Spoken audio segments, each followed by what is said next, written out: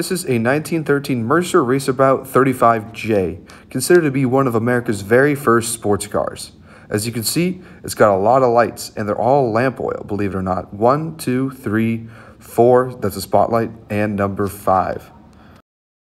With a top speed of around 90 miles an hour, powered by a 5-liter inline-4 with around 60 horsepower, you need that big circular windscreen and these weird sketchy seats right in front of the gas tank to get you through. Not to mention the fact that you got only rear brakes. Absolute madmen would drive this thing. Not to mention it has wooden wheels. Going 90 miles an hour on these would be absolutely terrifying. And it's a crank start. Check it out.